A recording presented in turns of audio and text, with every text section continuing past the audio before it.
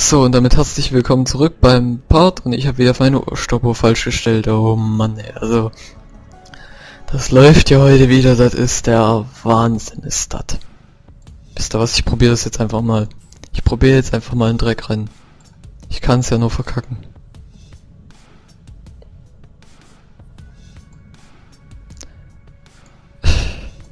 Ich weiß gar nicht, warum ich mich jetzt entscheide, ein Drag-Rennen zu machen.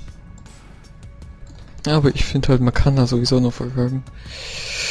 Und deswegen, ja, was willst du machen, ne?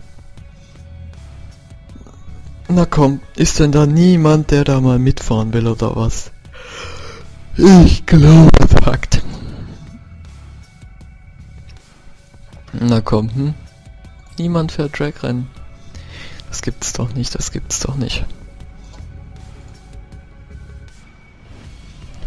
Scheinbar fährt echt kein Mensch hier Drag-Rennen. Naja, was will man machen? Ja, ich fahre keinen Sau, gell? Ach doch. Jabuka. Challenger.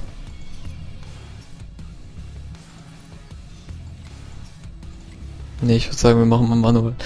Also wenn schon schlecht, dann richtig. Jedenfalls meine Devise. Wenn schon schlecht, dann richtig.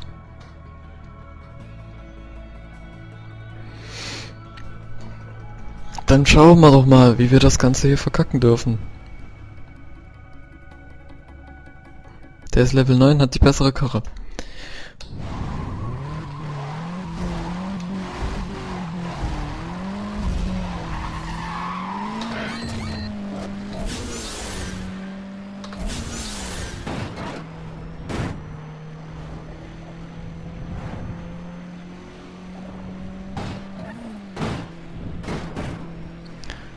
Was wird denn das jetzt hier bitte? Junge, so kommt man nicht weiter. Ja, zwei behindert oder was, ey?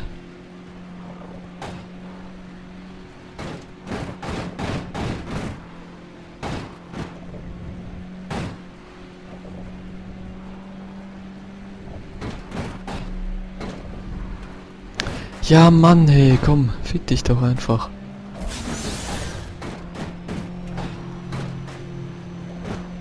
So, hier. Vollidiot. Gewonnen. Warum? Weil er einfach noch voll drauf kloppt, hey. So ein Spinner. 888 Cash. Wer sonst nichts mehr zu tun hat. Und gegen die Spinner fahre ich nicht mehr, ey. Schwachkopf. Hält da einfach voll drauf, so ein Spasti. Hör mal, also geht doch nicht. Ich glaube, es hackt.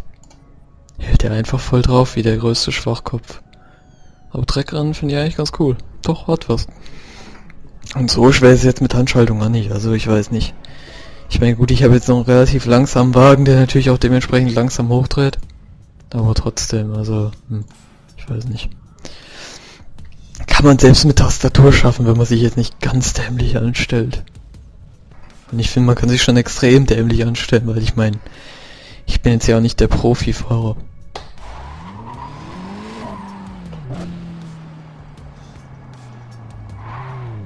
Nix oder wie? Es gibt es nicht, das gibt es nicht.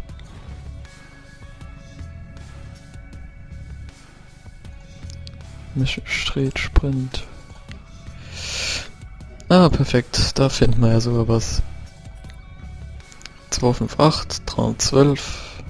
Was hat denn der eigentlich für einen Karren? Ein Scirocco. GTO. Wie hat der denn den GTO vor Gewalt?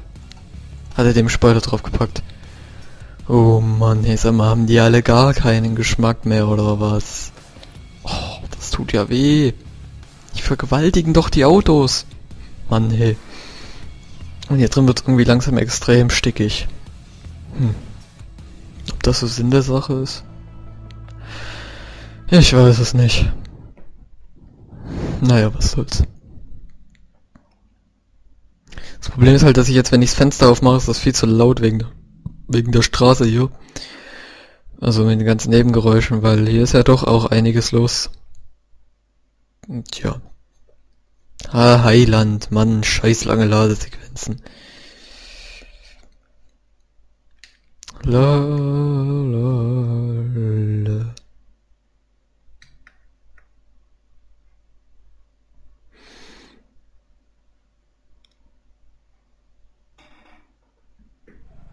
Mann, ey. Oh, da vorne wird freundlich gebackt. Sieht ja auch spannend aus. Du Vollhorst, ey. Ich glaub's nicht.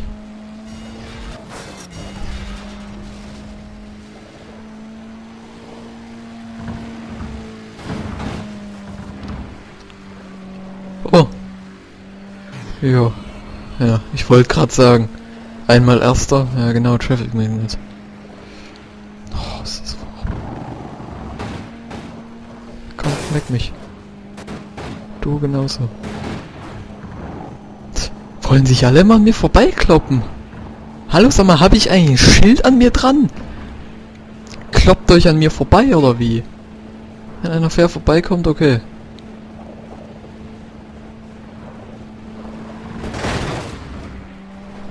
Nix. Das kann ich auch. Das kann ich auch. Spinner.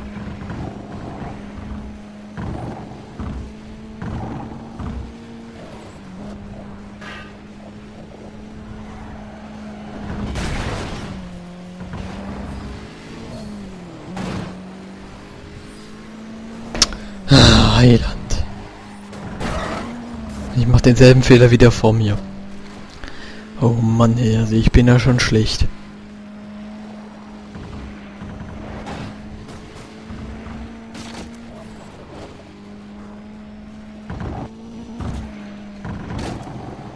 Gute Idee mit der Abkürzung hier.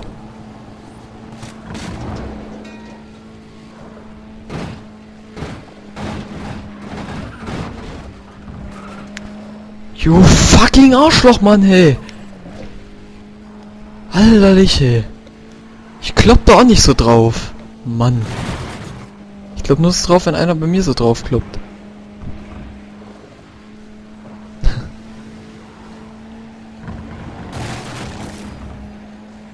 Das gibt's nicht, ey, das gibt es nicht. Das gibt es nicht, ey, das gibt es nicht. Einfach immer nur am draufkloppen, ey, immer nur am draufkloppen. Redline, ich weiß nicht, was das heißt. Verwirr mich also nicht mit falschen Tatsachen. Was ist das denn hier? North Road Circuit, den fand ich nicht schlecht, meine ich jedenfalls. Mal schauen, ob man da jetzt ein Rennen finden, was man fahren kann. Boah, ist das ein Scheißdreck, ey. Oh Mann, ist das hier drin stickig. Natürlich fährt das niemand. Warum auch sonst?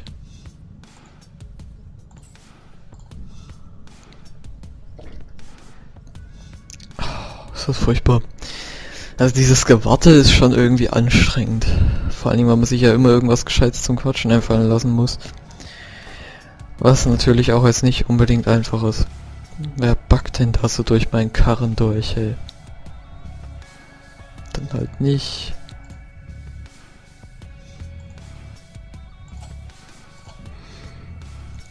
Oh, endlich, ey. 255, 376, ja genau. Standard Challenger und noch ein MPS. Noch ein MPS, vergewaltigt, natürlich. Wie kann man nur einen Mazda so vergewaltigen? Das ist doch Augenkrebs. Von nix eine Ahnung, gell?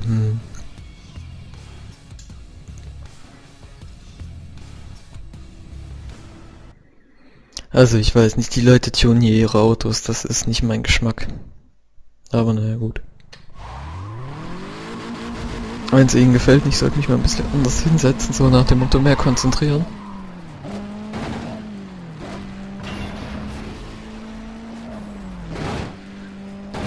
Du Spinner, ey. Will sich da durchkloppen oder was? So ein Affenkopf.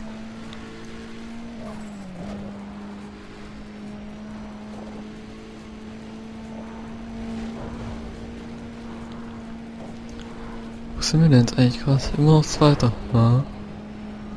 Ungefähr gleiche Abstand wie vorher zu dem Lukas Frana, keine Ahnung, wie man das spricht.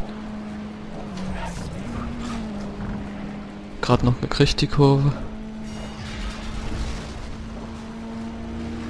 Fühlt sich einer besonders cool und fühlt sich besonders überholt.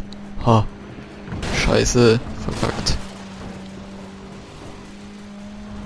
Und alle ziehen nach mir in die Abkürzung rein. Möglichst gerade springen. Perfekt. Was zum? What the? Alter! Das kann's ja jetzt wohl nicht sein, oder?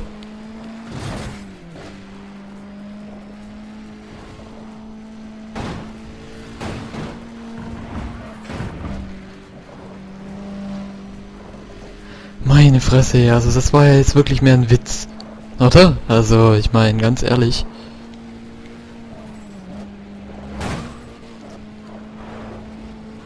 Naja, was soll's. Boah, ist das ein Dreck, also, sowas regt mich halt auf, ja, weil das ist einfach nur unnötig. Das ist wirklich unnötig.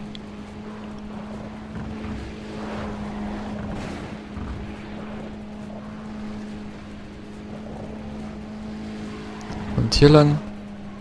Da vorne kommt dann nicht da, sondern da. Wenn das jetzt wieder so verkackt, ne? Also dann ist es vorbei. Gut. Gut, es hat nicht so verkackt. Wir sind kurz vorm Ende noch Zweiter geworden, das finde ich auch gut. Meine Fresse, ey, meine Fresse. 5 Sekunden später, der nächste hat nochmal etwas mehr als eine Sekunde auf mich Abstand. Ah ja. Street Forced Induction. Naja, bringt mir nicht viel. So, dann würde ich jetzt sagen, weil nach dem Rennen lohnt sich nicht wirklich. Wir schauen nochmal ins Safehouse und reparieren dort unseren Karren. Ich will jetzt nicht wissen, wie viel Geld mich das wieder kostet. Wahrscheinlich, ja, wie gesagt, ich will es nicht wissen. 1800, Aber naja gut, wir haben jetzt fast 400.000. Nicht schlecht. Dann würde ich jetzt sagen, sehen wir uns beim nächsten Mal wieder. Ich bedanke mich fürs Zuschauen und ja, bis zum nächsten Mal. Ciao.